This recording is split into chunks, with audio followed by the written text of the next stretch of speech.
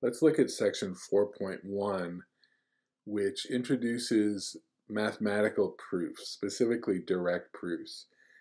This first section is called Direct Proof and Counterexample 1. We're going to begin by talking about counterexamples, which is something that's already been discussed a little bit previous to this chapter. But if you have a universal statement, a counterexample is simply an example of an element in the set that makes the statement false. Okay, so if you're trying to disprove a universal statement, you want to find something in the set that shows that it's not universally true, that statement. Specifically, if you have a universal conditional statement like this, what that means is you want an element A in D such that P of A is true, but Q of A is false. Okay, so let's look at a specific example. If you take the universal statement for all x in the set of real numbers, if x squared is greater than 0, then x cubed is greater than 0. Well, that's not true.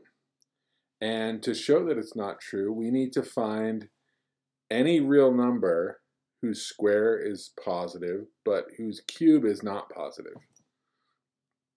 So there are lots of possibilities that we could use.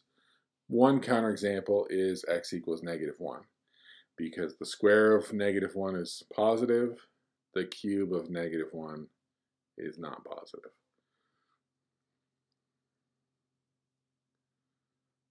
Now let's talk about the method of direct proof. The method of direct proof is something that we're going to use if we want to prove a universal statement. So we want to begin by, if necessary, kind of rewriting that given statement. Perhaps we actually rewrite it before, on paper, or sometimes it's enough to just, mentally kind of rearrange things to think of it in terms of if-then. The whole point of this step is to make sure we understand how to begin the proof. Okay, which brings us to number 2. We want to begin the proof by assuming that x is a particular but arbitrarily chosen element of D such that P of x is true. Okay, let me just address this phrase, particular but arbitrarily chosen. All that's saying is that we're going to choose our x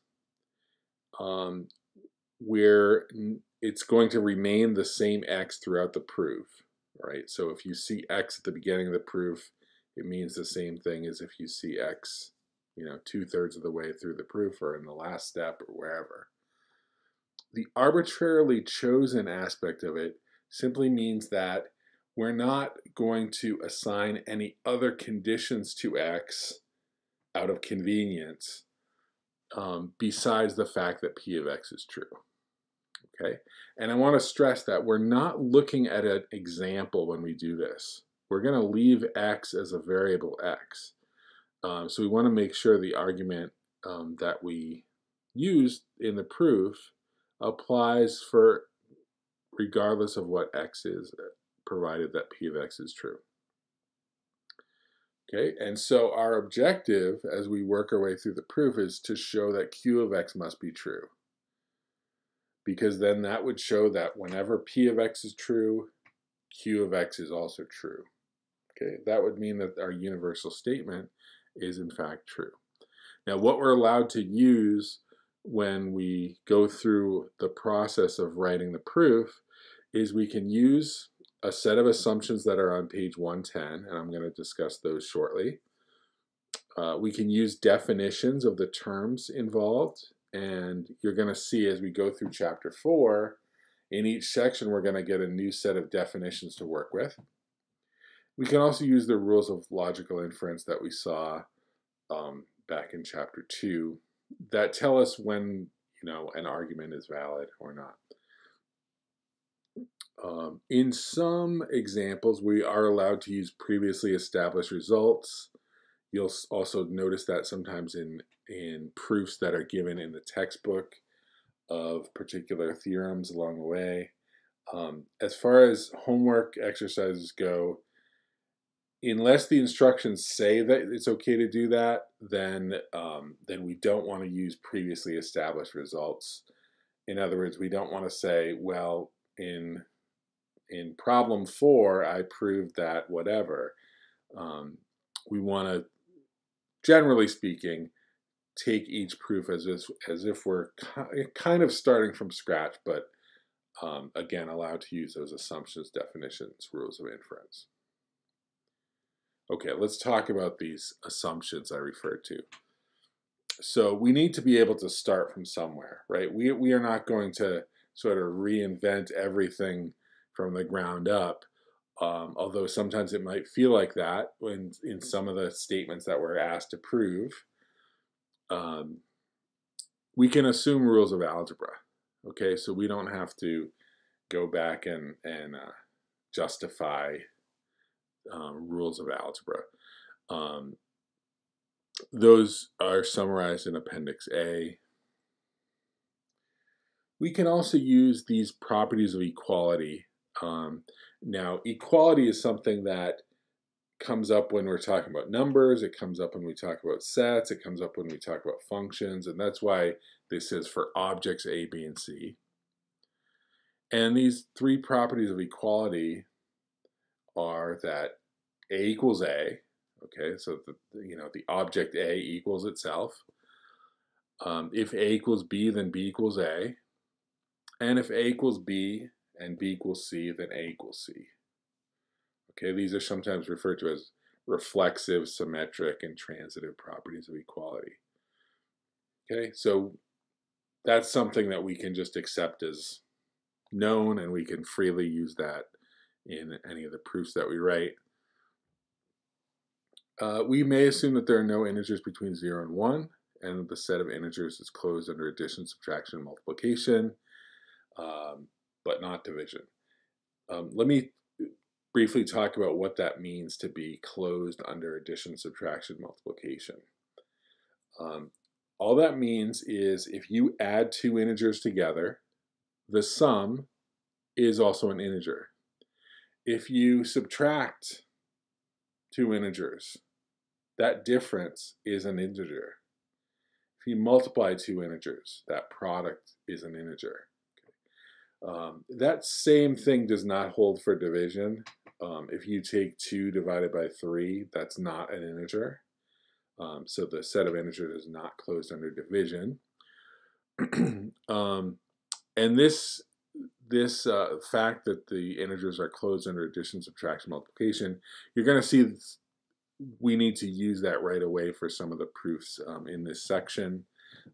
In fact, the example, the video where I go through some examples from 4.1, you'll see that come up.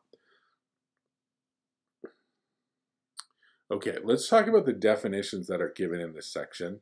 As I said, each section in Chapter 4 will be introducing some definitions, and this gives us a topic that we can write proofs related to.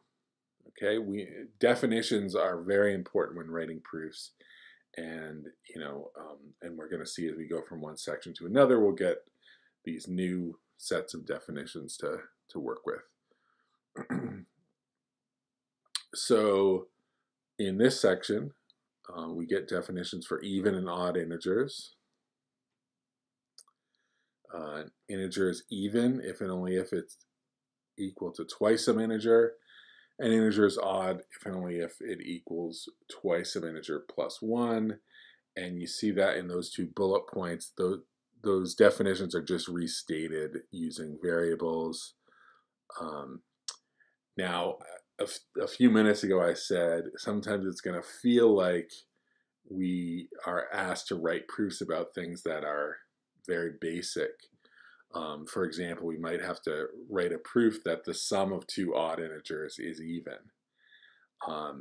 And so even though we sort of accept that as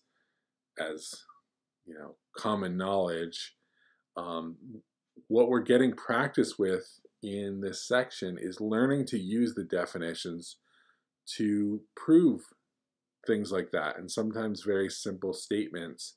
And that's going to be important just to understand how writing proofs works, and how you use definitions and how you structure a proof.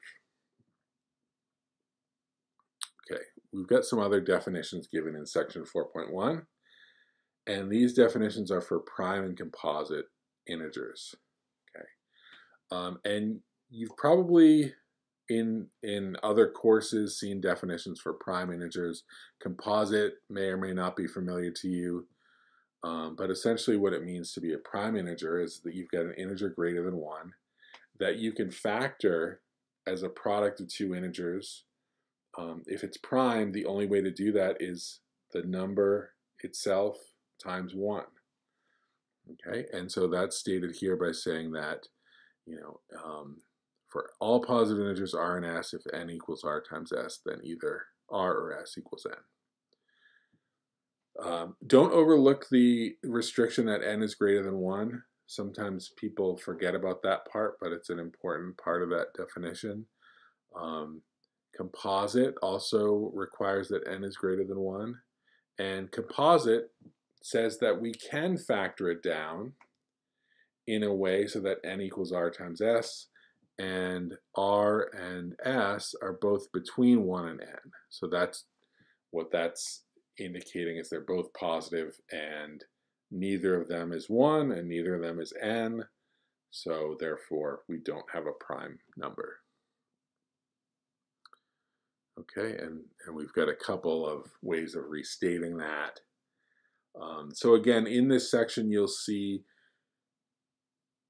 exercises that ask you to prove or disprove things based around even, odd, prime, composite. Okay, and the example video from 4.1 includes two examples. One, that deals with even and odd, and one that deals with prime and composite.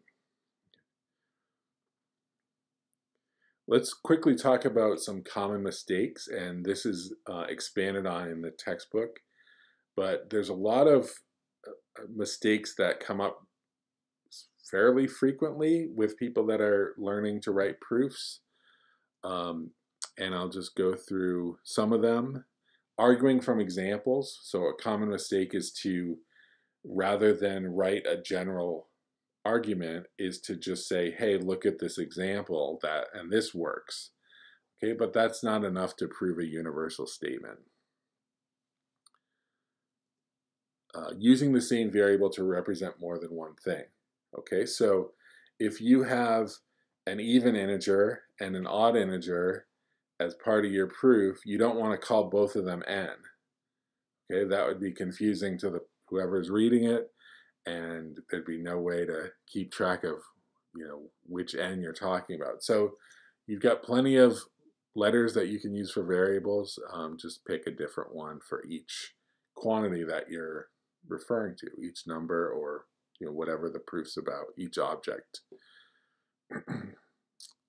Jumping to a conclusion. So we want to make sure with proofs that we're justifying our steps, and we don't want to skip steps or just kind of jump to the end. And finally, assuming what is to be proved is also a fairly common mistake that we want to avoid.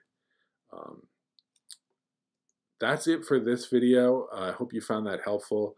Next section is also called Direct Proof and Counterexample, but this is Direct Proof and Counterexample 2, and we'll get some new definitions, and I'll see you in the next video.